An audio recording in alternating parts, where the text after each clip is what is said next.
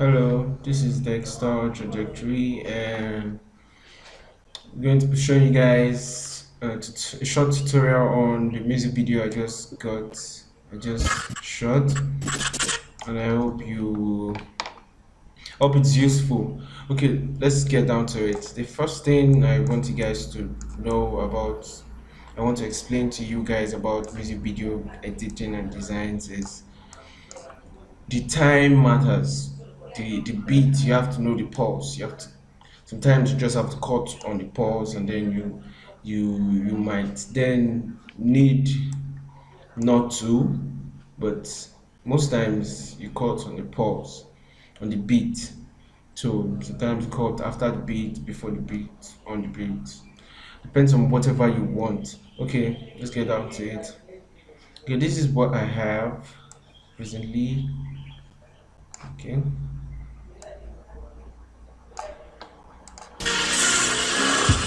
Oh, sorry. Give me a second. I have to link this file. Okay, this is how you link your offline media. You find out what's offline.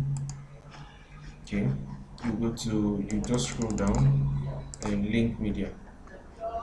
So trying to locate music video to.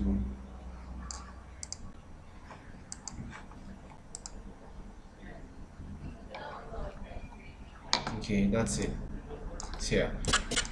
So let's play it. You can notice, if you notice, you find Nigga was ball all day, every day. the way I caught on time, and it might be the video might be a little jerky, but for now it's because I've not rendered, and but just I just wanted to have a glance of what it means to edit on time. Okay. Nigga was ball all day, every day. Nah, I mean, Hope you saw that this came on the beat. all day, every day. Nah, I mean, that's how I run. Okay, this particular part, the song had not started, so Shit. I had to get some shots that explained that there was nothing here yet. So when you're editing, you have to like edit according to the story the song carries. Okay. Shit. Sorry.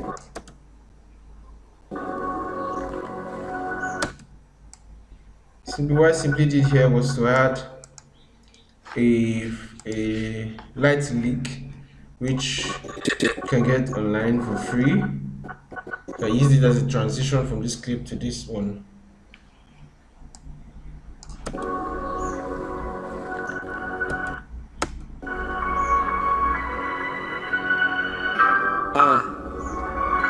JDM, Kill Miller, Daddy, EMS enemies.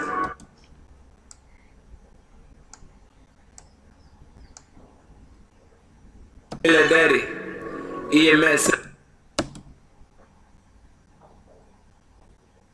Yeah, the reason why this place is different is because I just started color grading. As you can see, I'm still on my color um, work frame. My workspace is on color. Okay, so after color grading is this what I do at last. That's what comes last, because if you do color grading at first, you might begin to have issues rendering, and you have to render a very heavy Enemies. more details. That's how I roll, man.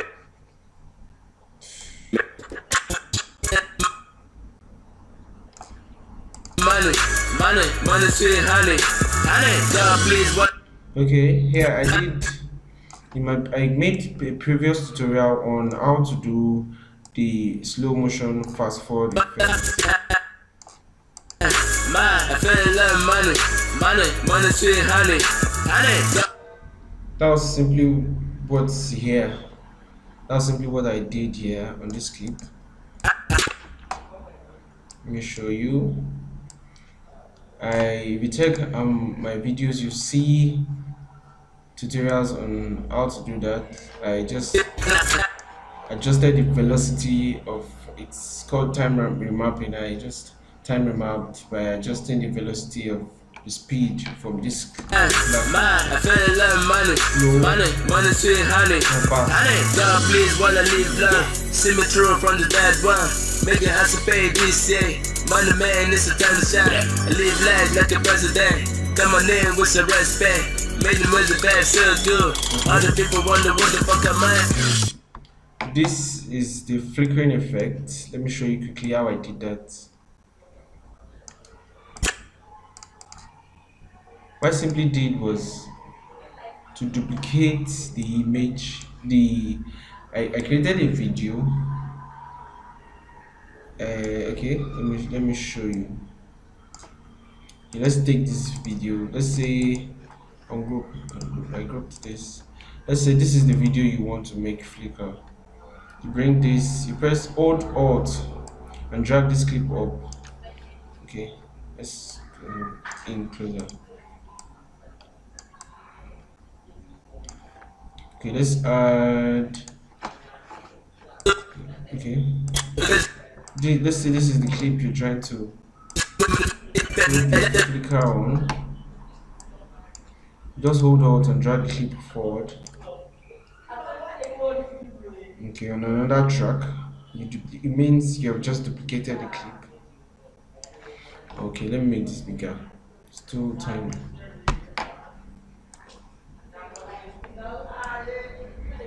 So this is the same clip downwards. So what you just have to do, what you simply need to do, is to zoom in up tight, and then you go to the beginning of the clip, and then just cut. Get your razor tool, just cut. Try and make sure that the size of your cut is actually the space you leave in between the clips you're cutting, actually almost the same, if not the same. So you might not need to do this to all the clip. What you just need to do is select all the ones, select these ones and delete. Select these ones and delete. Okay, so if there is a different clip below, let's put this track off. Immediately there's a different clip below, it shows this clip and then it shows the clip below. So it's a flickering effect. Then when you go back to this one, it shows the clip above. So what we have to do is delete at the intervals.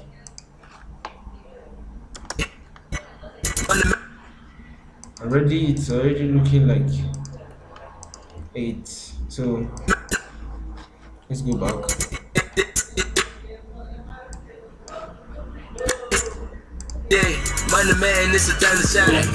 The most important thing is try to put it on the beat. You can't just make a flicker effect. It has to be on the beat. Placing it on the beat actually means is the whole thing. As you can see, the effect is a very simple effect, but placing it at the right place, when you place it on the wrong place, it makes your job look like crap. But then placing it on the right place makes it look professional. So the hi-hat, when you hear the hi-hat, it speaks more of flickers. So placing the flickers on the hi-hat positions is something you might want to do, or if your song is a different kind of song, but the hits on the flicker, the flicker on the bass drum or the snare or some other part of the instrument or some other sound, you what you just have to do is sync whatever you want. Yeah, Okay. money man, it's a time to shine. I live life like a president. Got my name with some respect. Made the music bad, so good. Hold on, hold on. Let's make the screen bigger. Money man, it's a time to shine. I live life like a president. Got my name with some respect. Made the music bad, so good. Other people wonder what the fuck am I? What the fuck am I? Little dude trying to copy me. Man, my past life history. Low life, little casty. Green weed, little past. Okay. Low life, little casty. What I simply did here was to cut the same shot because I found out that I noticed that every time it gets to this particular point, he just threw his hand across the screen. So I cut the other clip to that particular point where he's throwing his hand across the camera, and then added an echo effect. Let me show you how I did that to make it look like a ghost effect. Okay, so that's the clip.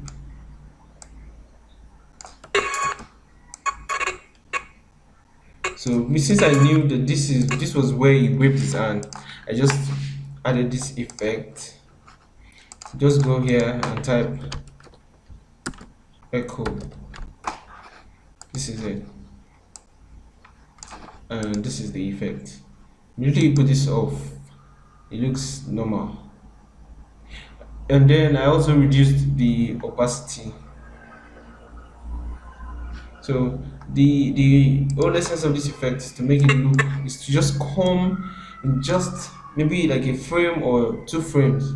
It was so fast that you could just see, you could only get a glimpse of it.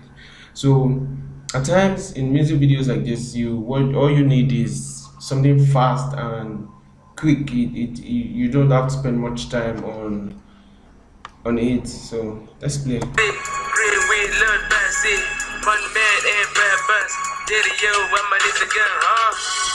dropping jams, money flat, learn what you had.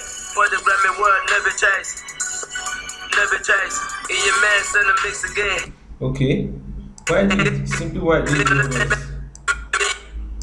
to use the time remapping, the fast and slow-mo effect. I actually have initially created a tutorial on, and this was how I made the effect by creating a stopwatch here, creating a stopwatch here, creating a stopwatch here, and then I made this faster by moving this upward, and I brought this down and it made it slow. So see. So this effect was it's just like a bulge effect. I call it a bulge effect, but it looks like the other effect because I added the same echo effect on it. So yeah, this is the echo effect. What I simply did, I made it look different. Without the echo effect, it would still look okay. I just animated the scale. I just animated scale, and that was it. I just okay. Let's go back there.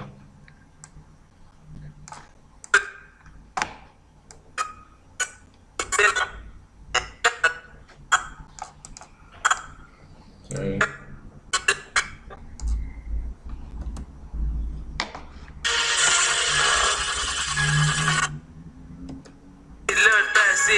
One man and bad bus. Did it, yo, I'm my little gun, I'm dropping jams, money flat, learn what you had. For the Grammy world, never chase. Never chase. In your man, send a mix again. Q. Okay. That's it. This is the clip here. I just duplicated the clip. What I simply did was to the same way we duplicated the first clip. You do that. But this one, let's delete this. Let's move this here. I brought this up. Okay. I just hold Alt down and then drew this clip to the next track, and oh, sorry, Alt. Okay, so that was, and then I just trimmed this clip. I trimmed it to like a frame or two, and then what I did was to, it's too small. What I did was to increase the scale. So and again, it has to come on the time, because that's the whole essence of this effect. So after this, adding the echo effect on this clip made it actually look different, and you could not made it hard to suspect that it was simply that I just duplicated the clip and then scaled it up.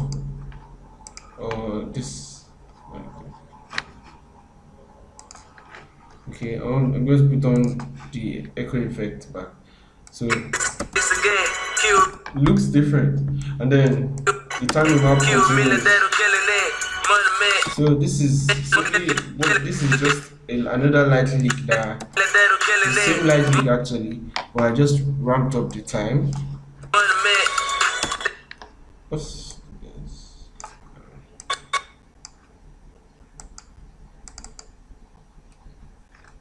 Okay, this is a film stock leader footage that I have to link, but because I had to delete it, and let's just move on.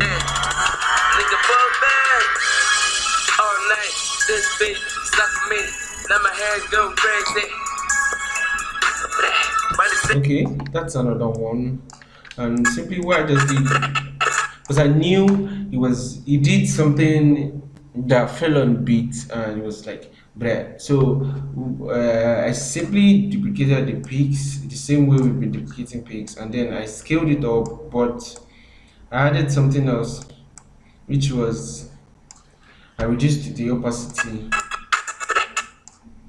You can see from the effect controls, I reduced the opacity to 58%. So if this is the clip, imagine, let me show you. Imagine this is the clip you're trying to create that effect on. You use Alt to duplicate, then you crop it, you scale it up the same, just like normal scale, and but you reduce you reduce the opacity. Okay, you have to put off your keyframe so that it does not become a normal animation. It's just a clip. So, and that's coming fast. When it comes in fast, it's better. Okay, it looks better. It looks better. See, and so okay, there's something actually happened here. Playing this down, the beat came after. This is where the beat came. So imagine this is here. It would obviously look different. See. So if it came here, it would have looked better. So let's play it again. So the beat actually means everything. You have to know how to edit on the beat. You have to listen closely to what the song you're editing. Okay. So this effect is another effect I want to show you. Simply what I did was to duplicate the same picture, the same footage, and I scaled one down, scaled the other down, and scaled, and left the third one just where it was. So, and then I've been balling with my own thing, What's that? In my hood, I've been recognized. In my city, I've been daily buying from sunset to sunrise. Okay, simply what I did here was like the opposite of what happened here. It's just like the opposite of what happened here. So maybe I made sure there was no clip on the two clips there was no clip below. It was just black. So it was a black video, and I scaled one, and then I scaled one on top. It was you. Let me show you. I've been balling with my own thing, What's that? In my hood, I've been recognized. In my city, I've been telling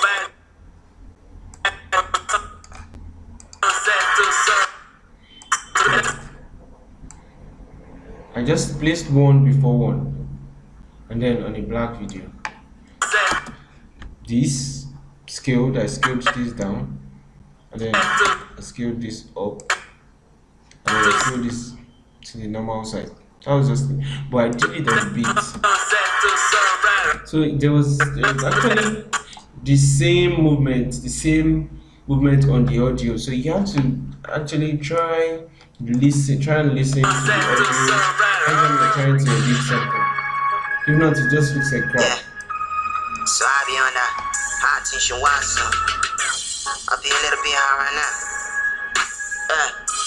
Okay, that's for that today, and I'm going to be showing you videos on DaVinci Resolve, on how to collaborate on DaVinci Resolve, how to use DaVinci to edit your footages.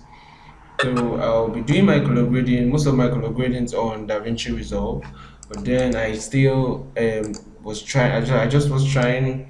I could actually use Premiere Pro because most of the people watching my videos are users of Premiere Pro, Adobe Premiere Pro. So I like to use the Premiere Pro project. So the thing is, I'll be uploading a couple of my videos very soon. Please like, comment, and subscribe to my YouTube channel. Thank you, and I hope this is very useful.